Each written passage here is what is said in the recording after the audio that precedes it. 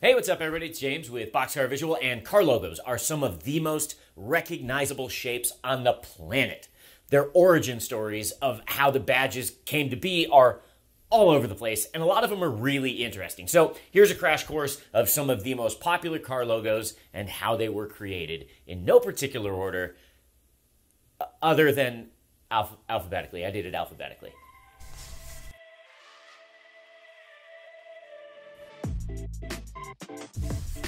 Acura is Honda's luxury brand, and the name Acura is made up, but it comes from the word accurate. So actually, I don't know why Acura doesn't have two C's in it, because I think that would be more accurate. But anyways, the logo looks like an A, but it's not. If you ask Acura, it is a stylized caliper with a circle around it, and a caliper is a device that measures things precisely or accurately. Accurate, Acura.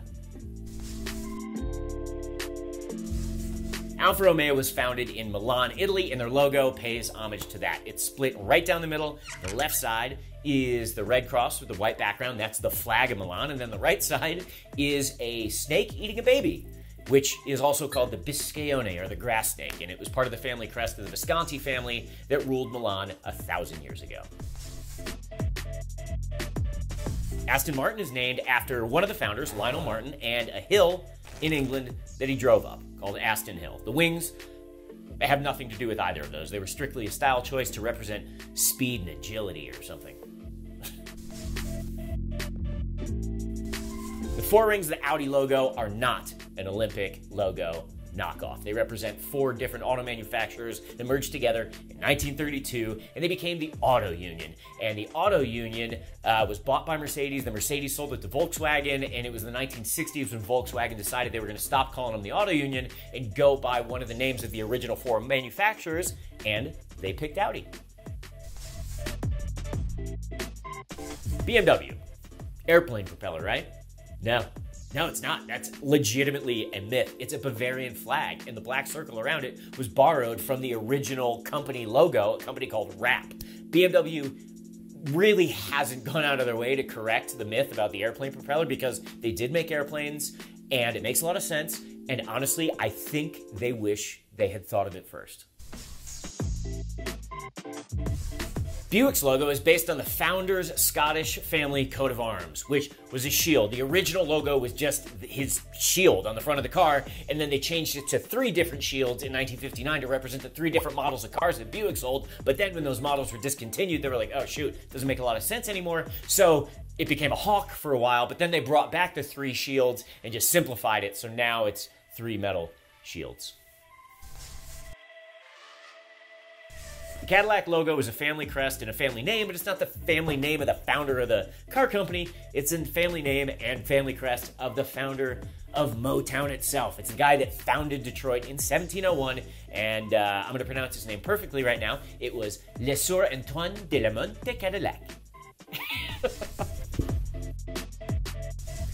The nickname for this logo is the bow tie, and it's absolutely one of the most recognizable silhouettes ever. It's right up there with the Nike swoosh, and the origin of how this came around is definitely my favorite story on this list, because it's super, super random. The design came from the co-founder of Chevy, William Durant, and there are a few conflicting details about the origin story, but the most widely accepted version comes from Durant himself. And it's awesome. The dude was vacationing in Paris, and he saw that shape in a repeating pattern on the wallpaper in his hotel, so he vandalized the hotel, ripped a piece of the wallpaper down, brought it back to Detroit, and that became the Chevy logo. The prancing horse in the Ferrari logo is in honor of an Italian World War I fighter pilot. He had a prancing horse painted on the side of his plane. The yellow in the logo represents the hometown color of Enzo Ferrari. He grew up in Modena, that place right there. The three stripes up top, that's the Italian flag, and some of the Ferrari logos have a little script S and a little script F, and that stands for Scuderia Ferrari, which was Enzo Ferrari's racing team. Believe it or not, the Ford logo is not at all based on Henry Ford's signature. It's just about the laziest design story on the list. Subscribe to Boxcar. Sorry. There we go. Henry asked his chief engineer and designer, a dude named Mr. Wills, to design a logo for him. And I assume Mr. Wills had other things to do because he just recycled the font that he used on his own personal business cards. And a lot of people think that there's a hidden lowercase e in the F of the logo, but there's not. It was just something that his calligrapher did. Honda. It's an H. Stands for Honda. That's about it. But what is unique about the logo is that it's a Japanese company that first sold their vehicles exclusively in Japan, and they chose to use the Western alphabet instead of the Japanese script. The Hyundai logo looks like another H, but italicized. However, if you ask Hyundai, it's not an H. It's two people shaking hands. I gotta be honest, I don't see that at all. It's an H. I have no idea why the logo for Infiniti isn't the actual symbol for Infiniti, and instead they chose to go with a symbol that represents a road going off over the horizon into infinity. Which, okay, yeah, all right, that makes more sense probably. But to me, it also kind of looks like an O and an A, or an A and an O, or a sideways metal Pac-Man.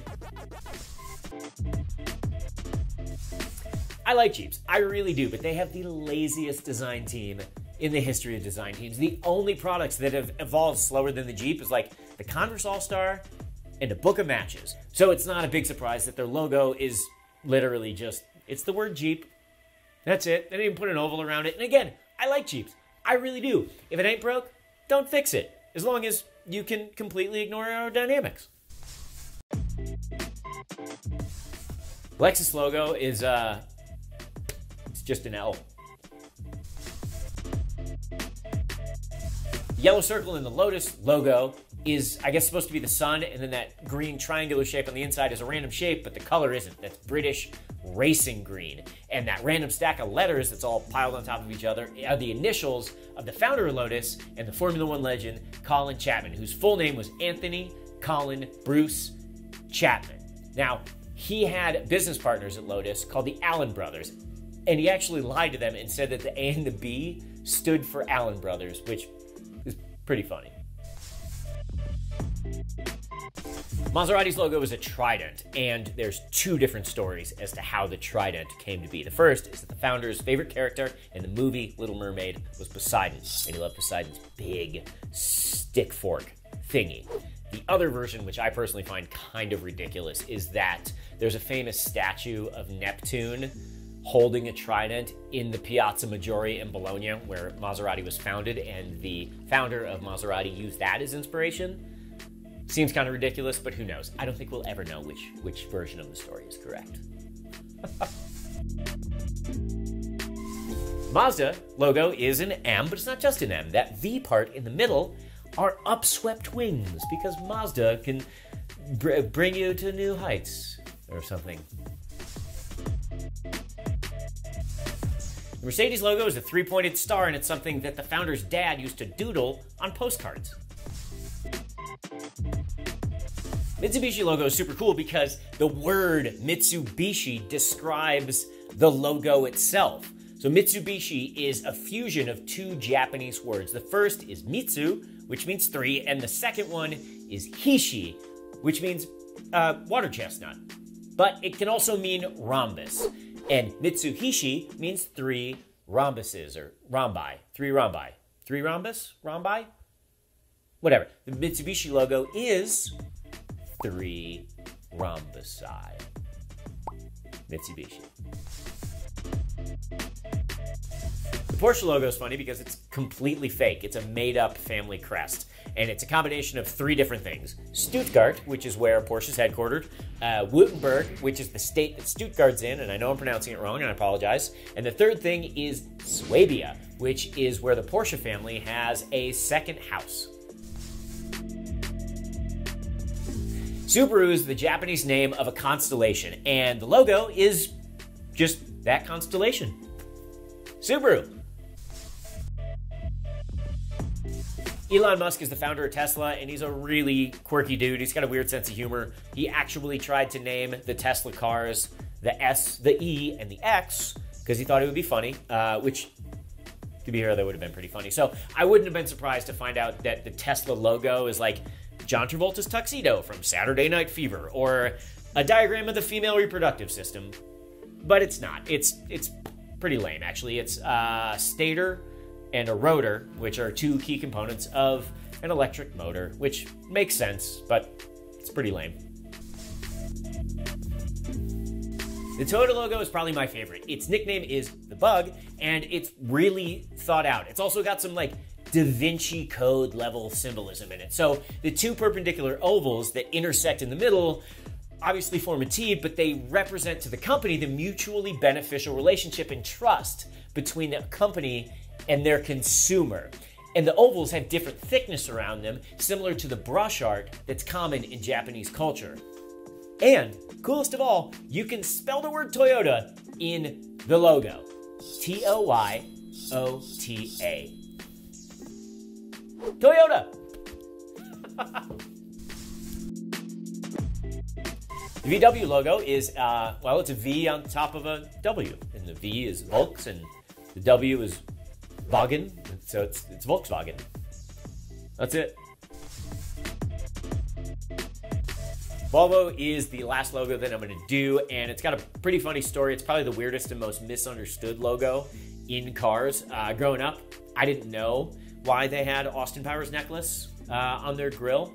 The symbol represents the male gender to like everybody. And I did a little research, and the origin of that is Greek. It symbolizes the shield and spear of their god of war, a dude named Mars. Named a planet after him. They also named a candy bar after the planet, but that's irrelevant, so never mind. It doesn't make sense to me why a Scandinavian car manufacturer who specializes in building safe, reliable family cars would slap the dude logo on their grill. Just seems kind of unwoke. Well, as it turns out, that's not what they intended to do at all. Because if you're involved in metal manufacturing or chemistry, then obviously that's not the male symbol. That's the old school abbreviation for the chemical element iron, which makes a lot more sense when Volvo, again, built its reputation on building these ironclad, strong vehicles. So it represents something very cool in that context, but I'm not completely sure why they chose a symbol that means something completely different to basically every person who's not a chemist or an iron worker.